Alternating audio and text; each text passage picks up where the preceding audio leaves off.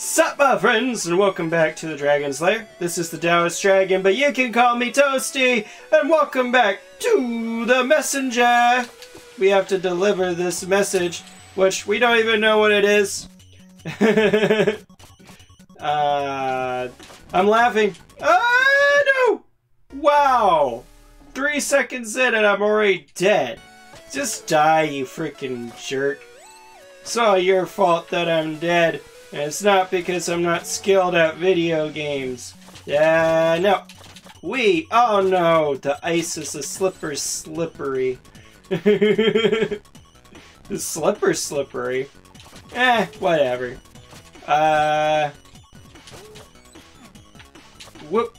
I don't know what I'm trying to say. Jeez-um. Can I get over there? Alright, I forgot that I have the grappling hook like this. Let's see. I don't think I can get over there. I'll probably just die, so I'm not even going to try. Uh-oh! There's an ice golem, there's a bird, and, well, they're all dead. What the heck was I trying to say? I've totally forgotten. Well, that is just great. Alright, the messenger. There was a joke that somebody made like around the first one about the message being... I have forgotten what they said. I'm sorry, I'm going to have to look that up and put it in this episode. But we're near the mountain summit, which means that we're like at the end of our adventure, which means we're probably to the 16-bit era. What was I saying? Right, my joke was the message that we're delivering is, do you like me? YN. So silly. Alright. Of course, here's one for you. There once was a village settled in a land of ice and snow. Food was scarce, but not as much as the heat. Their elders spoke of a lush grove, safe and abundant, and with comfortable weather to boot. The only problem was, the grove lay on the other side of a permanent hailstorm, which would take weeks to cross. One day, a brave couple left their young boy behind to attempt what the village called the trek. Was it the Star Trek? They would scout all the way to the grove and confirm its existence, then come back to the village and lead everyone to a better life. Like all who attempted the trek before them, they sadly and predictably never came back. Over the following decades, the boy grew up with only one goal in mind: to take on the trek himself and find his parents alive at the grove or dead in the ice.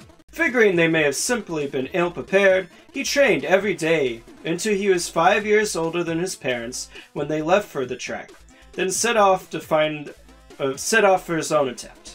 The hailstorm's bite wasn't as bad as he thought it would be, but the ice-cold soil slowly worked its way into his bones. After days of walking through the storm without realizing it, it was just a metaphor playing out in his troubled young adult mind, he stumbled upon a no-pun-intended chilling sight.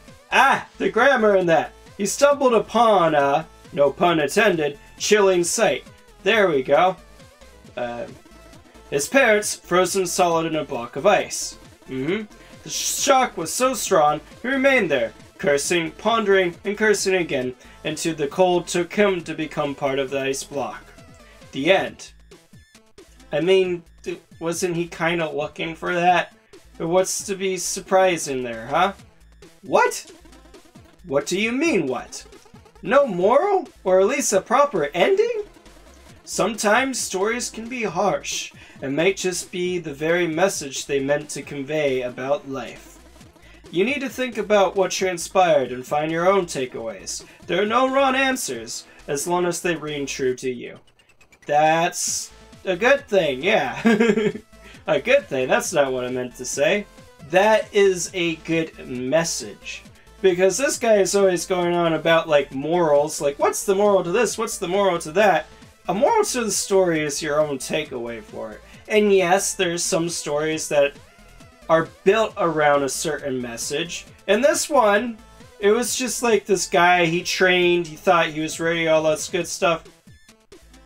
He still wasn't. Even though, like, he was like, okay, I might find my parents in a block of ice. He just wasn't truly ready to face that. But would any of us be truly ready to face that? So, maybe, but this one really felt like a pointless story. I don't think so. It's a good story about not wandering out in the cold. And it just may be the case for you it was. Or you could consider the implications of our adventurer being 5 years older than his parents when he found them. Can you imagine gazing upon those who were your protectors and mentors, realizing they were actually younger than you? Oh, wow. Your bearers of truth, the wise ones, those you appeared to be those you aspired to be like. A harsh reality indeed. You thought they knew it all, had it all figured out, that they were centered and filled with purpose. Yet there you stand, beholding the one pillar you ever took for granted and used for stability, physically crystallized, yet mentally shattered before your very eyes. Had they really found inner peace already when you knew them, meaning you were the one who missed the mark, or were they simply excellent actors? Food for thought, huh? Yes, that's enough. Remember, this is all subjective. I shared but one angle. I love this guy. This freaking shopkeeper's my favorite character. He's so cool and intriguing, and his stories are the best. Great, so now we have to deal with snow. Yeah! Whoa, I don't know how that works, and I don't know how I took damage there, but I will take the fact that I didn't get, hurt. I'm fine. Okay, so we need to be careful here. Yeah, I'm pretty sure. Is this the way we're supposed to go? Maybe. I'm not going to risk this freaking things again. I messed that up. Ouch! I keep getting hurt. I don't know what to do. I don't know this at all. Just die. That little demon dude was a freaking jackwagon. He's like, I'm just going to shoot you from a mile away, and you're not going to be able to do anything about it. Maybe if I was better at this game. Like, I was just thinking about that last boss. Freaking jerk! Come on! Jump! Thank you! No! Ouch! I hate you! Just let me get your butt, you freaking jerk! Come on! Yeah! There we go! Freaking an annoying spot, but that was the whole purpose. Enemy placement. To make a challenge. I will admit, that was a very challenging enemy placement, but I don't like it, because it was a very annoying enemy placement, too. Don't die! I don't like any of this! It's fine! Gosh darn it! I didn't let go of the A button! So I don't know why I fell. That was stupid. No, I'm taking what's mine, which is the money in this case. Nope, leave me alone, you bird. Whee! There. Dun, dun, dun, dun, dun, dun, dun, dun, dun, dun, dun. What? What the? I don't like this stage. This is my least favorite stage. Yep. Let it be on record that... No! What the heck?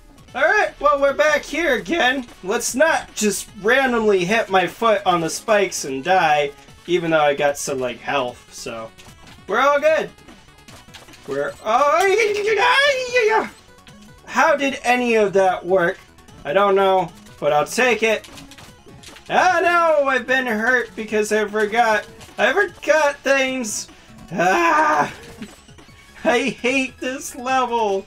I really do, but I think it's the implication that it's supposed to be the last level. So, like, it's supposed to be hard, but we all know it's not. We're only halfway through this game. Because it's supposed to be the 16-bit. And we haven't gotten there. Hey, that looks like the shopkeeper over to the left, that statue.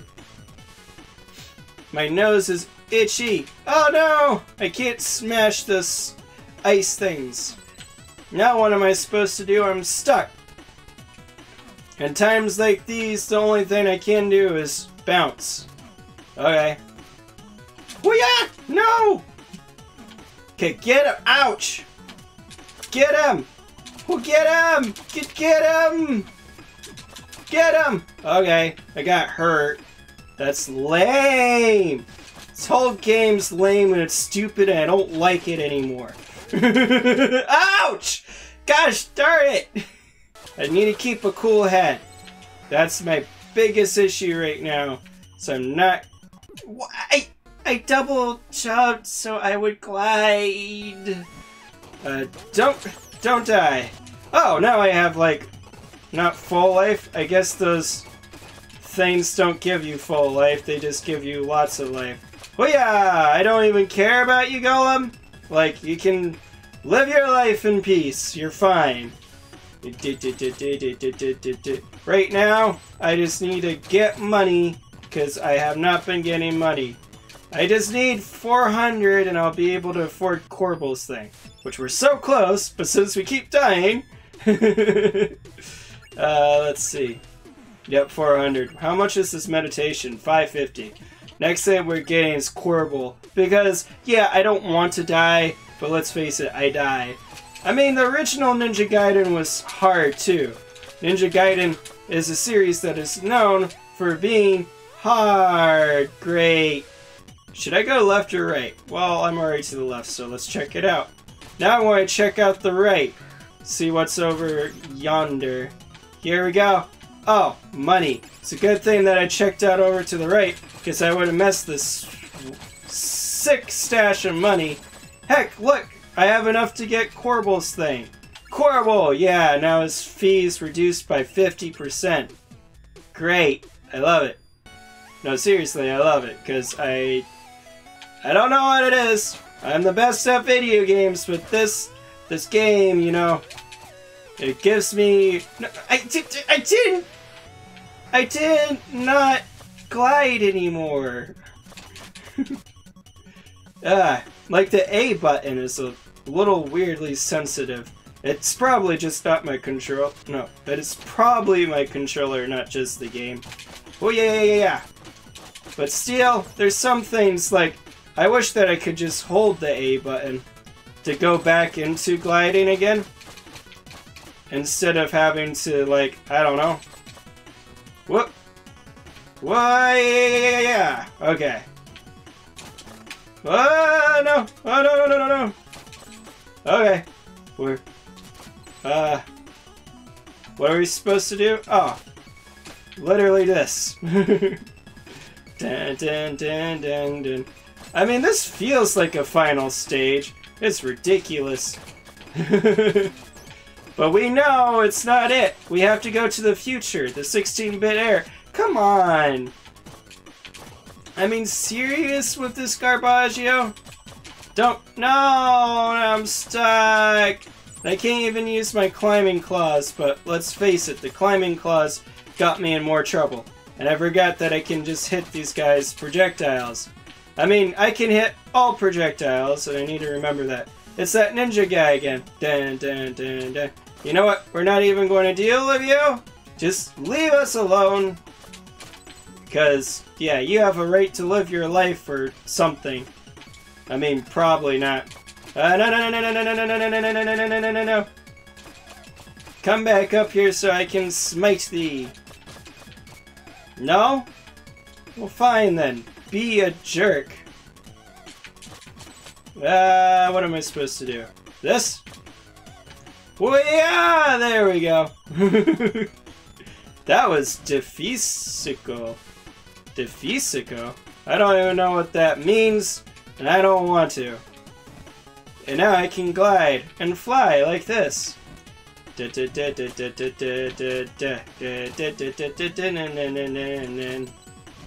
That was easy, and now I can do this. Like this. Haha! This game got very easy all of a sudden. Wait a minute, what's over this way? Power shard. What's so hard about this one? Ouch. The fact there's the little thingamado over here. No. We're fine. That was like the easiest power shard yet. I hit it. I just didn't do it good enough. I hate it when like I hit it a fraction too late and then the game's like, nah.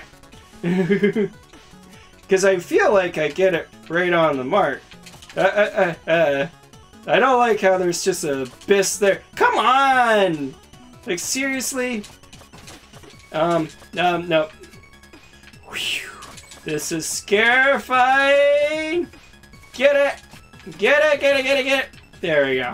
I don't even care about the little green guy down there. You know? I'm at a point where I will let bad guys live just because I don't want to die. The main goal is to not die, right? Come on. It's weird. I honestly would almost prefer just a double jump. A double jump and the hold the A to glide. And I would be fine. You know? No. I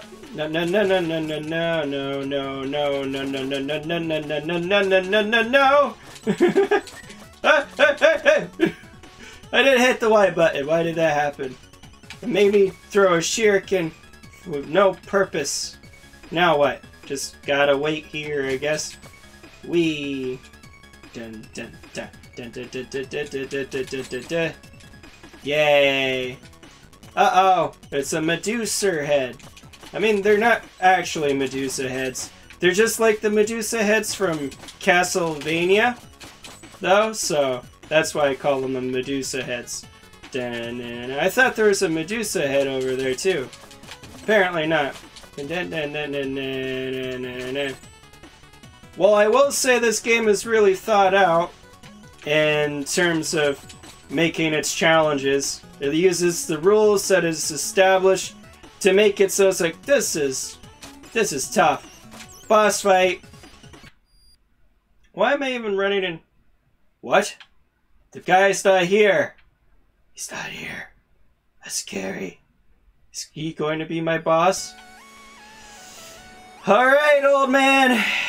I like you, but if I have to kill you, I have to. Oh, he made it! Does this mean we can do the thing? Keep your hood on, shorty. He still needs to pass the final test. But I want to do the thing! No. We need to see how attuned to the scroll he really is. Great. Take it away, prophet. Ahem. Welcome, messenger. Please hold the scroll aloft so that the prophecy might be fulfilled. Okay. Here you go. Do you like me, YN? See? I told you he was slow. Yeah, you weren't kidding. What? Ahem. Please hold the scroll higher than that so that the prophecy might be fulfilled. Ding! What's going on here? Laser beams and lightning and snow. Uh-oh. Oh, Jeebus. What am I fighting? What is this thing? What the heck's going on? It's a castle. He made it. Of all would-be messengers. Him? Oh, was that the short one? Please pull this off. I really want to do the thing. Ahem. A gauntlet awaits you, messenger. Should you survive, find us at the top of the Tower of Time. Nice. ... Well, thanks, buddy. I like you too. Was that the boss? I was expecting an epic... Whoa, jeez. What the heck's happening? We're getting transported and teleported and things, and now we're at the Tower of Time. That was an intense level. I hope you've enjoyed this bit of the Dragon's Treasure. Pretend to like is a mic and drop it. If you haven't already, appreciate if you show that sub and bell button some love. And don't forget, sharing is caring. Stay beautiful!